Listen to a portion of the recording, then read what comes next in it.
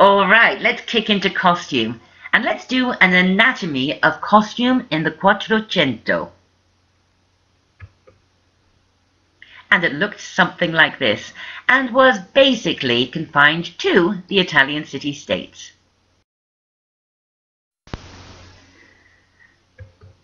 Here are a couple of images that I think give you an idea of the kind of silhouette we're looking at. It is completely different to what we saw in the 1400s elsewhere in Europe, isn't it? No hooperlands. Let's break it down. Let's do an anatomy. It started off with a camicia. A camicia. This was a simple long-sleeved linen smock. Now you'll see a lot of the words we're going to be using in this lecture are Italian, not French. Why? France lost its crown when it came to fashion, didn't it? The focus shifted to Italy, and so we are going to be talking Italian in this lecture, at least for the first part of it. The camicia, a long-sleeved smock dress. Over that went the gamura. Gamura. This was a high-waisted dress, often with detachable sleeves. But listen, guys, we cannot say empire at this point. We cannot say empire until the early 1900s, when we can talk about Napoleon's empire and the return of empire, or the invention of empire. So don't call this an empire waistline. It's a gamura, and it's understood that a gamura has a high waist. Over the gamura went the giornia, reminding you here not to call it empire waist. It was a dress that was split at the sides, then belted just below the bosom. And that's what it looked like when it all came together. And here's a slightly clearer image. Look at the sleeves. They are often divided into two, the upper sleeve and the foresleeve, and then they are tied at the middle. It's a very interesting silhouette, isn't it? I absolutely love it. I think it's so pretty and so flattering. This gives you an image of what all this looked like from the side. And you can see the giornia is split down the sides, so it reveals the dress beneath. And as the Quattrocento progressed, you'll find that the skirts got a little fuller. Everything got a tiny bit fuller. And this is what they look like from the back. Let's look at guys. Here is a painting, and then if you look at the guy on the right, you see that this is a pretty accurate reconstruction of what men wore, fashionable men, in the Quattrocento.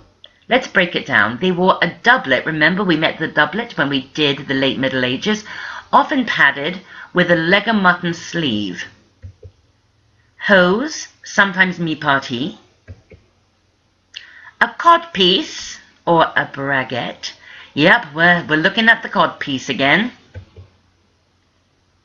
And this, it's really a husk, isn't it? We looked at the husk, remember, when we did the late Middle Ages.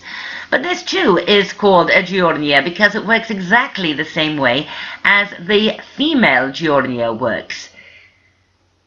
You just fold it over and there it is. But male giornios were often quilted with organ pipe folds, we'll discuss those later, and belted at the waist. So you see, it's a very slender silhouette, although the guy on the right here isn't too slender himself, and very colourful. It's also rather feminine. Over all of this came your chioppa. This was a cape, basically, and again it was often padded and split, but I would like you to note that the lining is a different colour. This often happened in the Quattrocento. You'll see linings being different colours to the main fabric of the garment to give dynamism, to give colour. We saw it a little bit happening with mi-parti and the hooperlands, didn't we? But this really was a feature. And I'd also like you to note that a lot of clothing in the Quattrocento was trimmed in black. So it was a very dynamic palette, which we'll look at and focus on a little bit later. And what were people wearing on their feet? Well, men were wearing little booties, but ladies were wearing high heels. Look at these. These are called chopines, and they're basically platform heels, platform heel wedges. A lot of people think that high heels started in the reign of Marie Antoinette or something, but they didn't. In the West, they started in the 1400s, although people had been wearing high heels in Asia for far longer. Let's look at hair and headdresses in the Quattrocento. We have a wonderful profile image here that really breaks down what was happening. This whole hairstyle is called a coazzone. It's really fun saying Italian words. Coazzone. I think I'm saying everything right. I speak French. I don't speak Italian. I'm really good when there's any French words. But I only did one semester of Italian in college. And so, fingers crossed I'm getting everything right. You can tell me if you speak Italian and I'm saying something wrong. But the coazzone was this whole rigmarole that was going on here. Hair was centre-parted and smoothed to the head with a long, probably false braid at the back, often incorporating ribbons or netting. Hair was smoothed down and some kind of product, probably olive oil, was used to keep it very smooth, very flat and very shiny. Then we have the trenzalli. This was a sheer sort of hairnet headdress worn at the very back of the head. Sometimes it was beaded, sometimes it had gold thread in it, or sometimes it was simple. Then the lenza. This was a leather cord worn around the head, sometimes bejeweled, probably served the function of keeping the hair flat and keeping the trenzalli in place. There were no hairpins yet. The metal hairpin would be invented in the mid-1500s, so ladies didn't have long to wait. But for now, no hairpins, so the lenza was probably used to keep all of this stuff in place. And I wanted to show you this. This is a fashion layout from Vogue. And you can see it's completely inspired by the coazzone and the whole art and look and palette of the Quattrocento, which is why you have to know this stuff. Another rather strange thing women did with their hair was this. It was called hair taping. They would use long strips of ribbon to secure their hair, to tape it into the most extraordinary shapes, like this one. And this one, and she has another element added. Often, pieces of very sheer cloth were interwoven into the hair. This one is covering her ears, and it has a name. These pieces of cloth were called bendas. And here you see hair taping being used quite extraordinarily. Look at all of these curls and these braids, and it's also complicated. She has to tie it under her chin. Presumably a lot of this hair was false. We've been in love with wigs and hairpieces forever, haven't we? And if they were using fake braids in the 1200s, we can bet they were using them in the 1400s too. And here is another wonderful image of this hairstyle. A lot going on there, but I really want you to note the palette as well. I think you're really starting to get a feel on this wonderful, rich, strange, kind of dusty palette of the Quattrocento. And here is, I think, a very Quattrocento-inspired hairdo from today's runway. What do you think? Completely Italian Renaissance. Guys' hair. Okay, this was strange. In the Quattrocento, men wore page boy hairdos like this, which they would curl under with curling tongs. A very odd look. Or they would let their hair be a little bit more natural, but I tell you, underneath that cap, I bet he has bangs. So men's hair was long. It was shoulder length in the Quattrocento in Italy.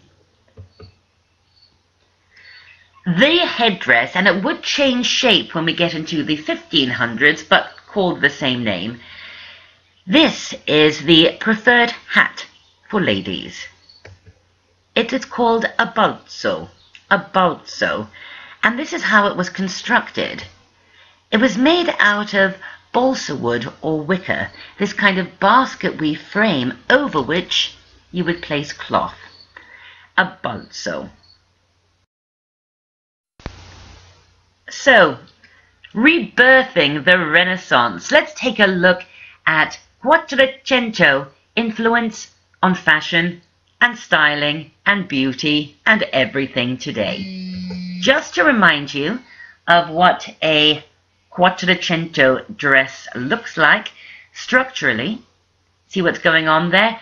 All of those layers and that high waist, etc., etc. Let's take a look at some runway that I really think is inspired by the Quattrocento. Would you agree? Especially this last one here. And when I was doing research, I stumbled upon this male model who's terribly handsome, but I think he looks so Quattrocento. All you have to do is put on a cap and a doublet, and hello. I really think he has the ideal look of the Quattrocento. His face that you see on the right appears in so many Italian Renaissance paintings, but sticking with the guys, check this out. Wow, that's pretty Quattrocento, isn't it? That's John Galliano. Menswear. Runway. Yeah, a guy is really going to wear that. But still, inspired by the Quattrocento. You may have noticed that there was a decorative detail on a lot of these garments. This was a little craze that started in the 1400s but would continue all the way through the 1500s, called slash and puff.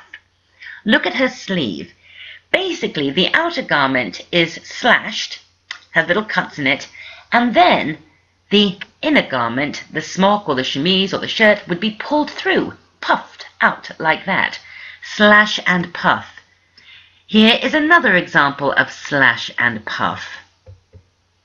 This is Henry VIII with slash and puff. Of course, he comes from the 1500s. You can see this was around for a long time. And that's an actual sleeve with slash and puff, so you can see the way it functions and you can see the way it works. And it also explains why undergarments, these simple smocks or shirts or chemises, were so billowy and voluminous. You needed a lot of fabric if you were going to puff it through the slashes, right? And here are a few things that I think are inspired by slash and puff. Remember I talked to you about these padded folds? They have a name. They are called organ pipe folds. And here we have a piece of art from the Quattrocento which demonstrates very nicely. Also, look at the brocade on this outfit, and look at the brocade on the theatrical costume here on the left. Brocade was very, very big in the Renaissance, both in the Southern Renaissance and the Northern Renaissance. Brocade. I want to briefly throw a spotlight onto the Quattrocento palette, because the use of color and the color combinations were so completely unique and so instantly recognizable. Just to give you a visual read, here is some Quattrocento art. Take a look at that palette. All of those reds, those sort of dark crimson reds, a lot of gold, but also a lot of earth tones, a lot of clay tones, touches of blue. It was really a very, very unique palette, and when you see it all together, these color combinations are extraordinary, and they lend themselves rather nicely to contemporary fashion. Here are some runway looks that draw from the Quattrocento palette, with those sage greens and those deep crimsons, but all of it sort of dusty looking, very particular. But here's the thing, when you're writing about fashion or talking about fashion, Use the vocabulary that you've picked up in fashion history and global attire if you are describing a collection that has nothing to do with the Italian Renaissance but uses this palette. You could write about it and use the word Quattrocento. You know, even if it's a very space age, futuristic collection, you could say the space age forms were offset nicely with a Quattrocento palette. So use these words. It really adds to your fashion vocabulary in general. And by the way, don't you just love that dress on the right with the coral? I love that dress. In fact, the silhouette is rather Quattrocento. All right, let's move into the 1500s. Italy is peaking. It's at its absolute height. But Spain and Portugal are expanding, and Northern Europe is about to boil over. You had to go big or go home, and this includes fashion. So let's do an anatomy of 16th century Italo-Spanish costume. Costume from Italy and Spain, because they were the dominant cultures. And of course, when we talk about Italian fashion, art and culture in this century, we talk about the Cinquecento, right, the Cinquecento. But I find that rather difficult to say, so I'm just going to call it the 1500s. Well, hopefully you can see immediately that the silhouette has changed. It's become quite enormous. The world had doubled in size. In 1492, the world had doubled in size, and fashion responded. Fashion got big. You had to work even harder to show your importance, to show your wealth, to show your status. Everything got big. And here are some images that show you how big everything got for men and for women, with huge sleeves, big skirts, an awful lot of billowing satin. Let's break it down. Basically, we're really working with the same layered idea here. You started with your smock, and then we meet something new that we'll look at in further depth in a bit. Not exactly a corset, it's something called a busk. It was made out of whalebone, and it didn't pull you in at the waist as corsets in the later centuries would do. It sort of flattened you out and stiffened your torso to give you a very firm scaffold on which to hold all of this heavy fabric. Over that went your sleeveless gown with detachable sleeves. And then you'll see this is the bolso again, but it's taken on a very different shape.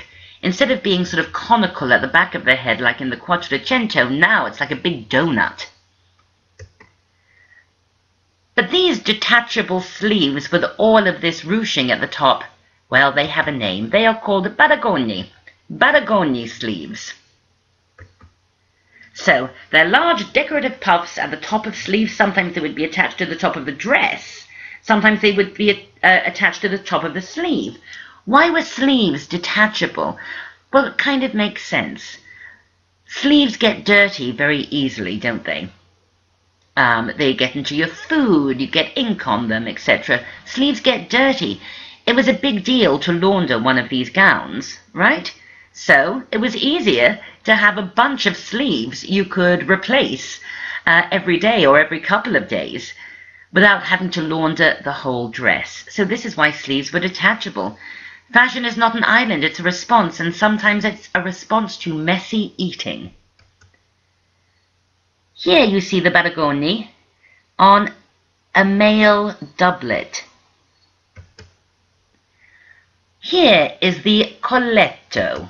This was a sheer piece of fabric, sometimes lace, sometimes it had pearls on it or beads, that was either pinned into the neckline of the gamura, the dress, which was a bit later, or at the beginning. of the 15th century, it was pushed into the neckline, a bit like a shawl, like this. You see what I mean? And here is another colletto, and this one has a lattice lacework with pearls. Very pretty. This gives you an idea of what these dresses look like from the side, and you can see that there is an emphasis on the butt. This would change. There is no undergarment. The farthingale hadn't started quite yet in Italy. We'll look at the farthingale in a second, but I want you to get an idea of the lower part of a woman's body starting to take on strange shapes, because it would continue to take on strange shapes for the next 500 years, some of them really strange. And for boys, we are getting a new piece of attire in the 1500s, the jerkin. The jerkin was a close-fitting short-sleeved jacket worn over the doublet, although sometimes it could be worn directly over the chemise for more casual wear or for sport. And here are two surviving jerkins. These have actually survived. The one on the right is made of leather, a light-coloured leather, which was very popular for jerkins. And here are hose and doublets with jerkins today, or at least the look of doublets and jerkins and hose on ladies. The Spanish court had a very different flavour. It was still big, but less voluminous, and I think much more dramatic. Let's look at Spanish court fashion. An awful lot of black velvet, black satin, and a lot of gold, black and gold together. This really marked Spanish court fashion. It gave the court its fashion flavor. And here is a surviving dress. This one comes from the very early 1600s, actually, but you get the idea. The black would be far blacker 500 years ago, but you can see all of that gold brocade and gold embroidery. So this black and gold look completely marked the Spanish court.